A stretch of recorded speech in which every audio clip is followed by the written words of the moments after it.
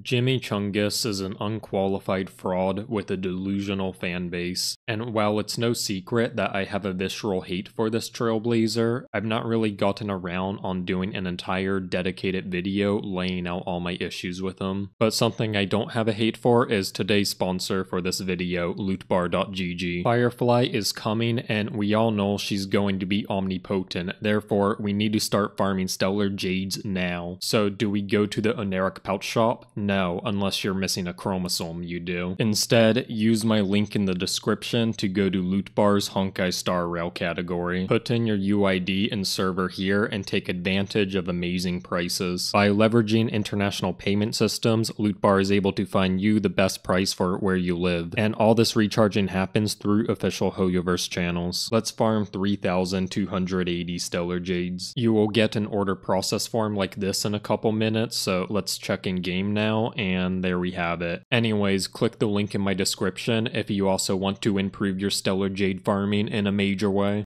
So for anyone that pays attention to the lore, it's very obvious that Jing Sneed is one of the most unqualified, undeserving, unskilled, and unremarkable generals of all time. Fu Xuan summarizes this fraud well when Yanqing is added to her party, informing us that Yanqing is a better fighter and she is a better strategist. And we see that in the story, Fu Xuan basically does everything for the general. Wasn't that my idea, General?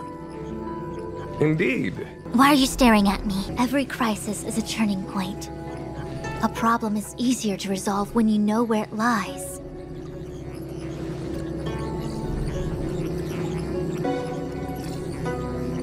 Am I coming up with a plan again?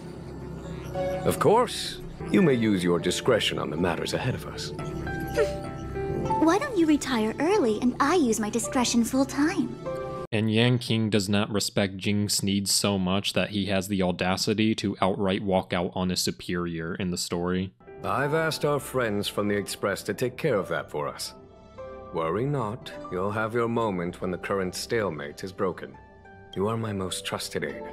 And there are some things that I would only assume. Jontron is no leader and none of his subordinates respect him. Like, it's to the point that Fu Xuan expects so little out of Jing that when he finally shows up in physical form, she is utterly shocked. Jing Yuan, where have you been?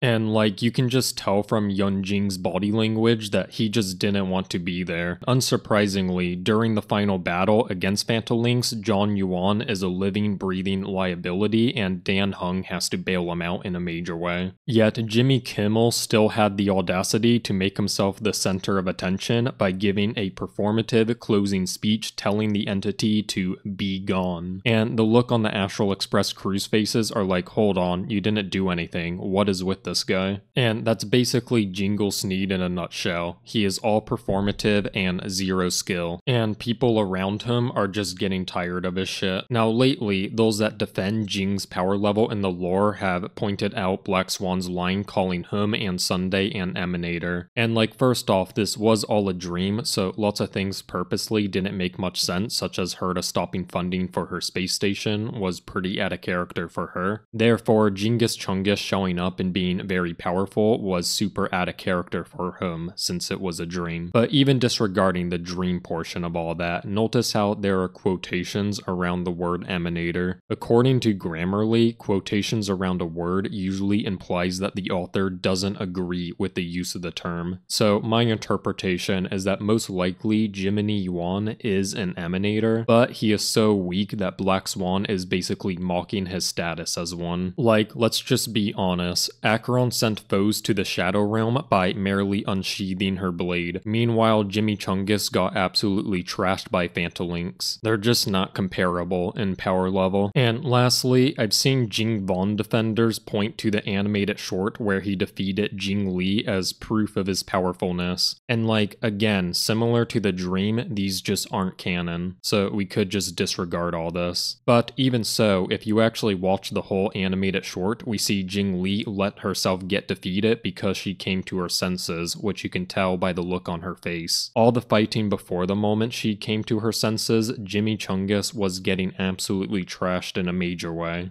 Like, we see he is constantly on the defensive, and I just can't emphasize how embarrassing this is considering Jing Yuan is using a spear against Jing Li using a sword. As any Fire Emblem players know, spears have a massive advantage against swords in combat, and this is just a historical fact of reality. If you don't believe me, just look up some fencing footage and you'll see that one spear user can easily defeat 3 sword users. So the fact that Jing Yuan was getting absolutely mogged by a sword user while using a spear just proves he has absolutely no proficiency in combat whatsoever. Now, it's one thing that fans of Genghis need defend his power and strategic capabilities in the lore, but what really irritates me more is when anyone tries to defend his power level in the game whatsoever. Jiminy Cricket is a terrible trailblazer for terrible players, and no self-respecting theory crafter considers him usable. It's like not even worth my time explaining to Genghis Simps why he is bad, because quite frankly, they just live in an alternate reality. They're just immune to facts. Honestly, I'm convinced that in order to become a Sneed Young user, you need to take a theory crafting course on King Yuan mathematics, and basically it brainwashes you into believing King Yuan is the most powerful trailblazer in existence.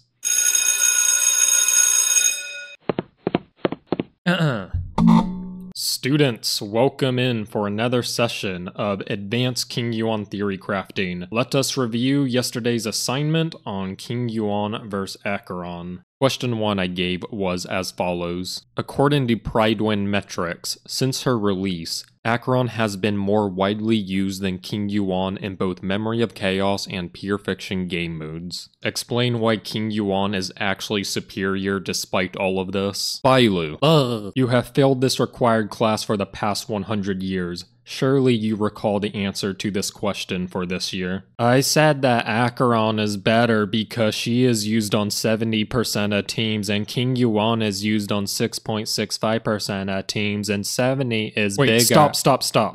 What in the actual fuck was that answer? 100 years ago, I would have been angry, but at this point, Bailu, I'm just in utter disbelief at what a fantastic moron you are. Please, see yourself out of my classroom this instant.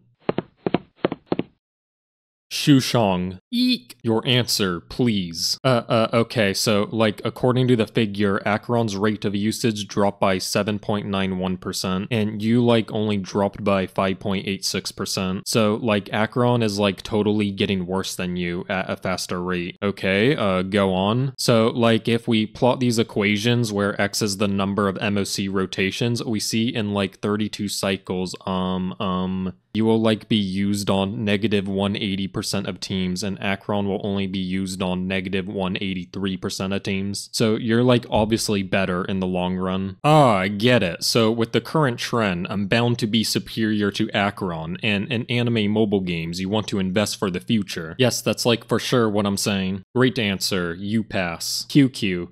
I swear to God, if this is another troll answer, I will lose my shit. Okay, so if we look at the data on Pure Fiction, we see that the current most used team is Himiko, Herta, Robin, and Adventuring. Okay, and Himiko's best light cone is Before Dawn because she makes better use of your own weapon than you do. Like, even Herta, a freely given out 4-star, makes better use of your own weapon.